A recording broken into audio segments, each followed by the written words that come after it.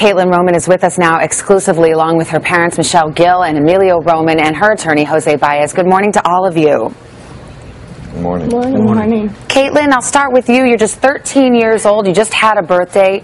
What have you learned through this experience? Well, I learned that it's not okay to bully, and you should stand up, and when you have a chance, stand up to bullies. When you look back at what happened in this case, I'm sure you're relieved that these charges have been dropped. But when you look back at how you conducted yourself, do you feel you did anything wrong? No. No, you do not? No, I did not feel I did anything wrong.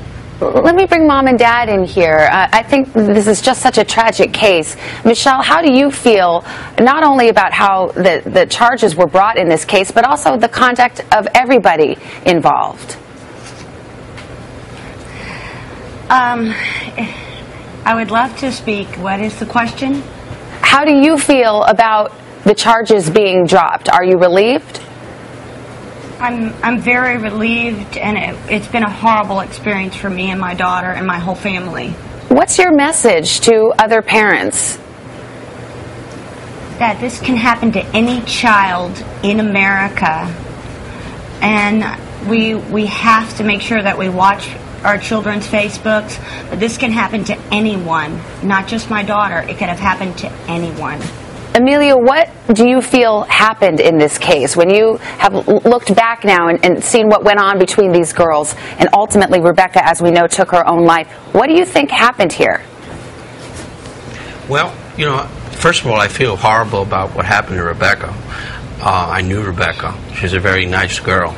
And, but I don't know, you know, it was basically just, they had a confrontation in school, they had a fight, and then it was over with. And then to actually turn around and say that she bullied her and all this other stuff, they said that it was totally uncalled for. It was uncalled for the Grady Judd to go up there and throw her picture up there, and people coming to my house and trying to come and threaten my family, threaten me on the phone, threaten me at my house, threaten me.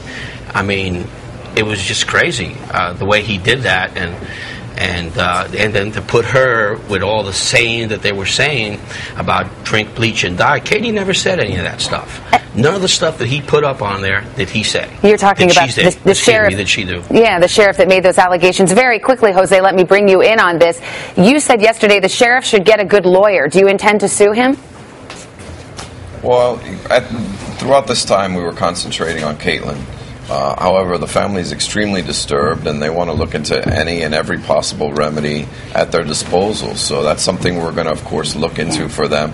I think his conduct was reprehensible, and I'm glad Katelyn has the opportunity to stand forward today and say, I'm innocent. Well, Katelyn and Emilio Roman, Michelle Gill, thank you so much. Jose, good to see you as well. We appreciate it.